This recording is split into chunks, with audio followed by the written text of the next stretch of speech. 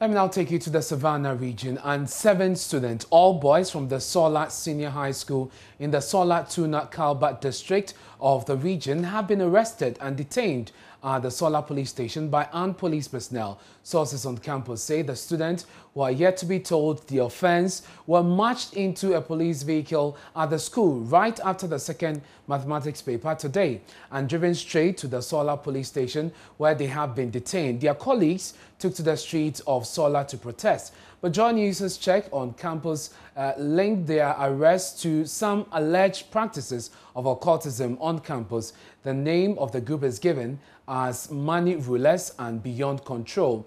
For more on this, let's return to the Savannah region and speak to correspondent Isaac Nyonya about the arrest of the 7 students of the Sawla Senior High School in the Sawla Tunakalba district of the region. Isaac, your sources are telling you that the students may have been picked up because of the activities related to occultism on campus.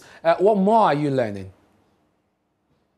That is true. It's true. The other information we're also picking is that earlier on in the day, the armed police officers who came to supervise the writing of the exam, the students were not happy about that. They protested by telling the headmistress that this is just an exam and we don't need police officers to the extent that they are armed. That was in the morning. But the second paper in the afternoon, somewhere 2:15, they went in, but we don't know what happened, and the police came around with the vehicle and waited. The other information we are picking is that after the 2 groups that they have been named and the committee set up to look into the activities of alleged.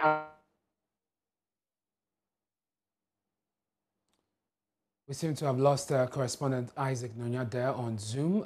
Would correct that feed and bring you more details. He's been telling us about the activities of the 7 boys on campus who were claimed to be part of them took onto the street of Sawla, and we are told as we speak that with the paramount chief of Sawla trying to get him to bail the other 7 students who are currently in detention.